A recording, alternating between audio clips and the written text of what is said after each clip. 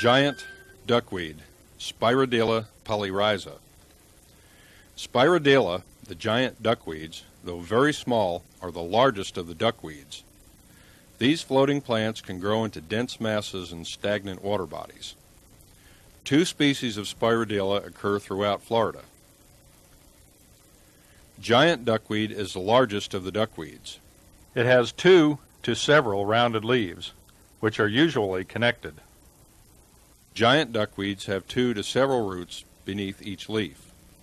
Spirodela giant duckweeds can be confused with Lemna small duckweeds. Please refer to segment number 6, small duckweeds, to learn the differences between these 2 similar plants.